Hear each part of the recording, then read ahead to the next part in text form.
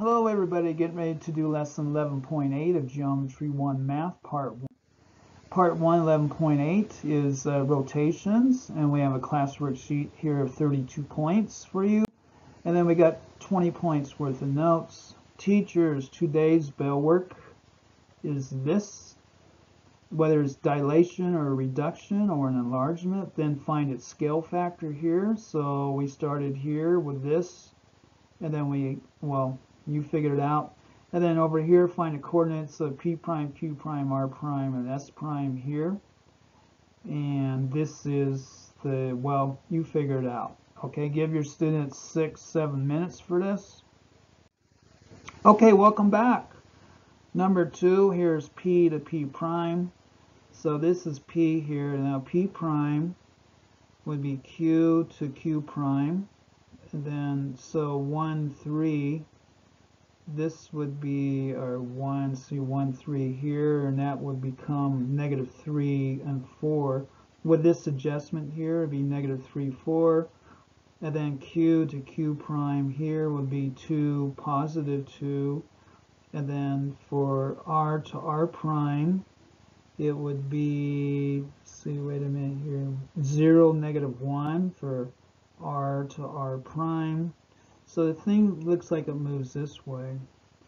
And then for -1, 0 for S prime would be -5, and then 1 will be the adjustment here for our prime. Find the coordinates here using the given translation. So these would be your translations here. It would be right here. -3, 4, 2, 2. 0, -1, and then -5 and 1. Students, if you don't have that, write these solutions down. You'll get partial credit for it, at least in my classroom. And then for number 1, any enlargement here is 2.2. Here's your scale factor here. So this P prime object here, this quadrilateral, would be an enlargement of 2.2 times the original here. Okay, into our lesson. A rotation is a transformation in which a figure is turned about a fixed point. The fixed point is the center of rotation. The center of a rotation to a point is image form an angle called the angle of rotation. Rotations can be clockwise, counterclockwise. So we have a situation here. Clockwise would be something where the angle of rotation here would be something that you go in a clockwise fashion, as you can imagine. And then counterclockwise would be going in the opposite direction of how a clock goes. Rotation is a transformation in which a figure is turned about a fixed point. The fixed point is the center of rotation. This would be the center of rotation is here. The fixed point is the center of rotation. This is your center of rotation. The center of rotation to a point in its image form an angle called the angle of rotation. This would be the angle of rotation here, angle of rotation.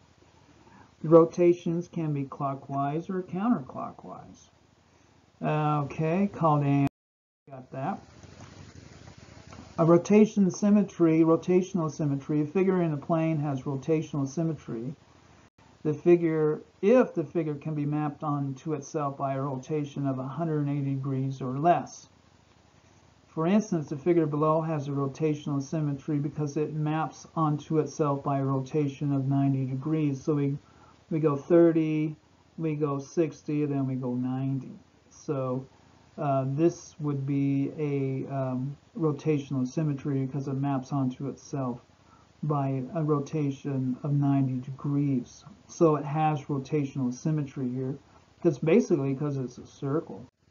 Okay, students, in your own words, define rotation, then define center of rotation in your own words. I checked these on Friday in my classroom, teachers, so maybe you could do something like that. And then angle of rotation as well.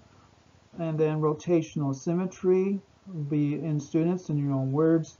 This will be included in your notebook guide. If you got those through the email, I can provide those for teachers, students, for home students. Example 1, identify rotational symmetry. So does the figure have rotational symmetry? If so, describe rotations that map the figure onto itself. So we got a rectangle. Yes, rectangle can be mapped onto itself by clockwise or counterclockwise rotation, 180 degrees about its center. So this would be where you could start here and then you could turn it 180. So this corner would end up over here. That'd be 180. Identify rotational symmetry again, part 1. This would be B. Does the figure have rotational symmetry? If so, describe rotations that map the figure onto itself. We have a regular hexagon here. How could you rotate that thing? It can be rotated 60, 120, or 180 about its centered here. So you can go 60, 120, and then 180. This will be a 180 for this corner here. And then, oh, that would be more. Go back and look at the video again, or get the PowerPoint. Those are also available too. Okay, so for another example here, identify rotational symmetry. You have a trapezoid. Does the figure have rotational symmetry? If so, describe rotations that map onto itself. We have a trapezoid here. Here are the bases. These are the legs of this trapezoid here. No, trapezoid does not have rotational symmetry. So let's go into our first guided practice here. Teachers, give your students 5 minutes. Does a figure have rotational symmetry? Same thing down here, a parallelogram and an isosceles trapezoid. Give your students 5 minutes. Okay, welcome back. No, trapezoids don't. And then yes, it can be mapped onto itself by clockwise or counterclockwise rotation of 180 about its center. So a 180 would just stick this corner over here. Everything would flip by 180 degrees.